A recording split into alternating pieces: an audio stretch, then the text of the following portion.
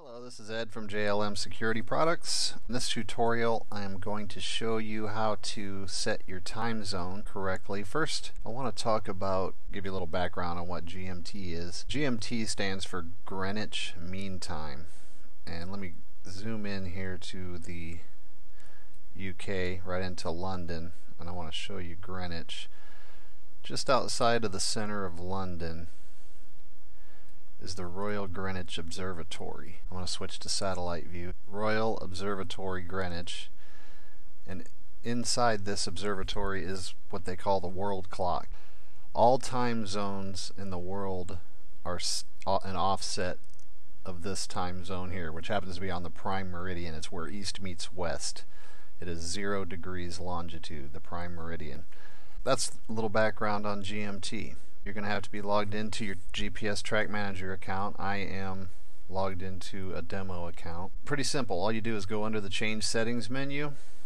If the Change Settings menu isn't open, like so, just hover your mouse over and it'll open, and you do Change Time Zone. Now, based off of this chart, depending on what time zone you're in and what time of year it is what you're going to set this for.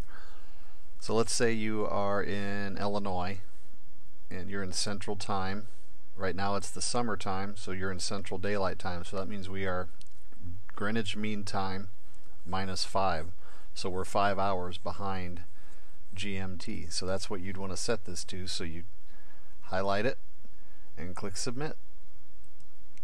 That'll set your time zone. Now keep in mind, if you are in an area, and most of us are here in the United States, that does observe daylight savings time and standard time, you're going to have to change that. Every time you move your clocks forward, you're going to have to change your time zone here. For this example, Central Daylight Time is GMT -5, but in the fall, when we fall back an hour, Central Standard Time becomes GMT -6. So you will have to set this in here, or your readings are going to be an hour off.